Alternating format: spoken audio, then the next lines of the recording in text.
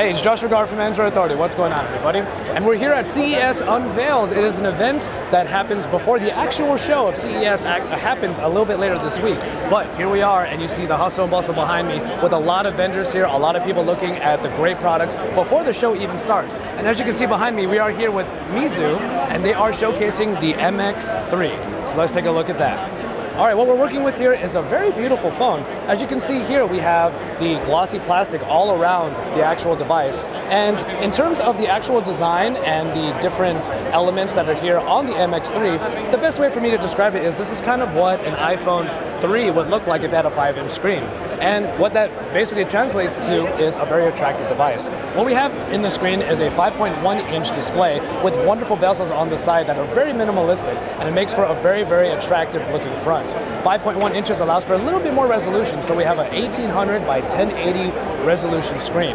And after that, we also have an interesting addition of a home button at the bottom, in which, depending on where you are in the operating system, there are some soft keys that appear. And the operating system itself is actually very, very nice. It almost has that hollow look and has a very, very nice flat look to it that makes this a very attractive operating system to have. It's called the Fly Me operating system. Underneath the surface, there's actually a great processing package in here as an octa-core. 8 cores is in here in a phone that actually isn't priced too high. After that, there is 2 gigabytes of RAM and the standard 16, 32, or 64 gigabytes of storage. And after that, there is actually a chip inside that allows for even better audio processing. Audio is a big, big deal when it comes to the MX3 for Meizu and is part of all of the marketing that is there. Unfortunately, we can't show you what the audio is like on this phone, but we are pretty certain that it's going to provide a very nice experience. So at 3,000 Hong Kong dollars, this phone actually comes in at under $400 in the US market.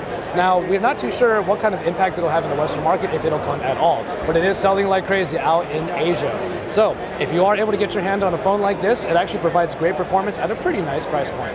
So it's Josh Regard, Android Authority. We're here at CES Unveiled, looking at the MX3 by Meizu. So stay tuned because we have a lot more coming for you from here at Unveiled and for the rest of the week here at CES.